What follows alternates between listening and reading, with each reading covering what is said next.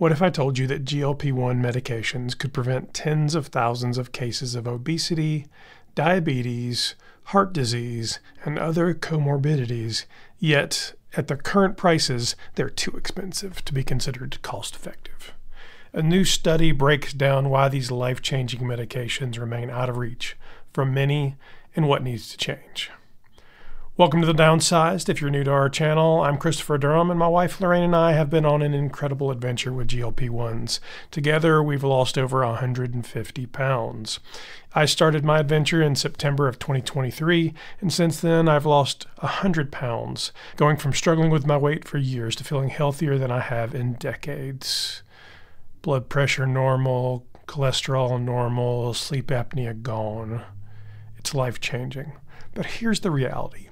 We've paid for every single dose out of pocket because our insurance does not cover obesity medications.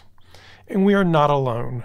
Millions of Americans face the same financial burdens, struggling to afford a medication that could literally save their lives. Before we get into today's topic, a quick reminder, Laraine and I are not doctors. We're sharing our personal experiences and discussing research. But if you're considering any medical treatment, please consult a healthcare professional.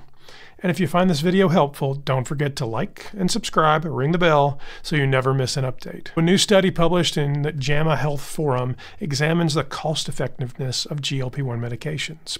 Researchers from the University of Chicago analyzed 4 anti-obesity medications, including tirzepatide, which is sold by Eli Lilly as Zepbound and Mounjaro, and semaglutide, which is sold by Novo Nordisk as Wegovy and Ozempic. The study measured how much these medications improve health outcomes versus how much they cost over a lifetime.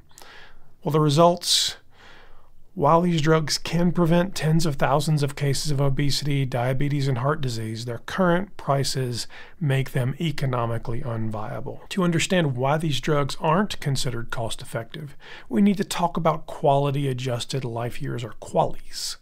A QALY is a measurement used in health economics to determine the value of medical interventions. It combines both the quality and the length of life added by treatment, with one QALY representing 1 year of perfect health. The standard benchmark for cost effectiveness in the United States is $100,000 per QALY. If a treatment costs less than that, it's considered a worthwhile healthcare investment. If it costs more, it's considered too expensive for the benefits it provides. Now, this is an economic measure. It's not a personal measure. We'll talk about personal measures at the end. Tirzepatide could prevent over 45,000 cases of obesity, more than 20,000 new diabetes cases, and over 10,000 cases of cardiovascular disease per 100,000 eligible individuals. But at its current price, it costs nearly $200,000 per QALY, which is double the standard cost-effectiveness threshold. To be considered cost-effective, its price would need to drop by about 30%. Semaglutide could prevent over 30,000 cases of obesity, 19,000 new diabetes cases, and more than 8,000 cases of cardiovascular disease per 100,000 eligible individuals. But at its current price, semaglutide costs nearly 5 times the cost-effectiveness threshold. For it to be considered cost-effective, its price would have to drop by more than 80%. If these medications are so effective, why are they still so expensive? The study points to a few major reasons. First, drug pricing and patents. We all know this. Since GLP-1s are under patent protection, there are no generic alternatives, meaning the drug companies can set whatever prices they want, and they're using every legal loophole to extend those patents, delaying competition for as long as possible. Beyond that, there's no guidance by the United States government on drug pricing, period. Second, there's limited insurance coverage. Most private insurance companies either exclude obesity medications or make access incredibly difficult with prior authorization. Medicare still does not cover obesity medications under Part D. Third, PBMs and rebates. Pharmacy benefit managers, or PBMs, negotiate behind the scenes, adding complex pricing structures that drive up costs for uninsured patients. Net prices do not reflect what most patients actually pay, especially for those without coverage. So the question becomes, are GLP-1s still worth it despite the high cost? From a pure health perspective, absolutely they are. Laraine and I are living testament of that. I've lost 34% of my body weight. The study found that GLP-1s significantly increased life expectancy compared to lifestyle changes alone. Tirzepatide had the highest life year gains at nearly 50,000 additional years per 100,000 people. But from a cost-effectiveness perspective, the current prices simply don't make sense. The high costs wipe out the long-term healthcare savings these medications could provide. If insurers covered these drugs more widely, the overall burden on the healthcare system could decrease due to fewer obesity-related diseases. And that's why the study calls for lower prices and better policies to make these medications more accessible. We all know that Americans are paying more than anyone else in the world for these medications. Policy, law, regulations could dramatically impact this. So what's the solution here?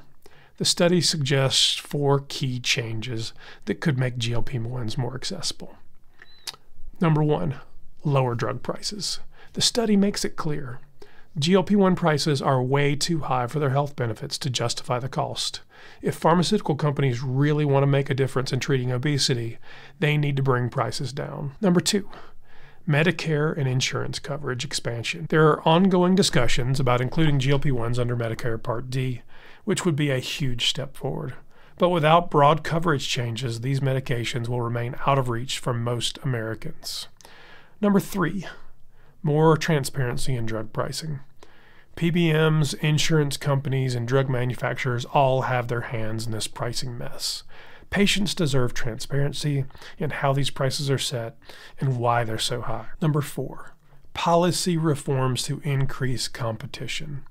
The sooner we see generic GLP-1 medications, the better, but pharmaceutical companies are fighting tooth and nail to keep their exclusivity as long as possible. Laraine and I know firsthand how powerful these medications are.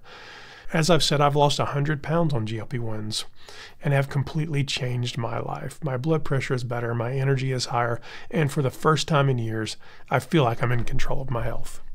But the reality is these medications are expensive. And for many people, they're completely out of reach. Laraine and I believe that every person should have access to these medications at an affordable price if they're prescribed and medically necessary. These medications are life-changing. These medications are health-changing. These medications are life-extending. What do you think? Let's keep the conversation going. Should pharmaceutical companies lower their prices? Should insurance companies be required to cover these medications? Should patent law be changed? Should there be public-private partnerships to help all of these come to market? Let us know in the comments. And if you found this video helpful, don't forget to like and subscribe. I'm Christopher Durham, and we are the Downsized.